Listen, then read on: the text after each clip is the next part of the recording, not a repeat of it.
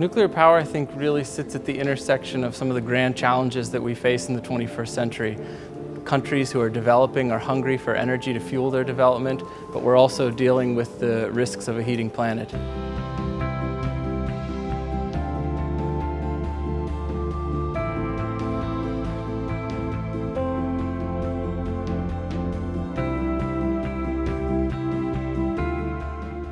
The conference is going to provide a platform for decision makers and policy makers to come together and discuss some of the challenges that might be holding the greater implementation of nuclear power back in the world.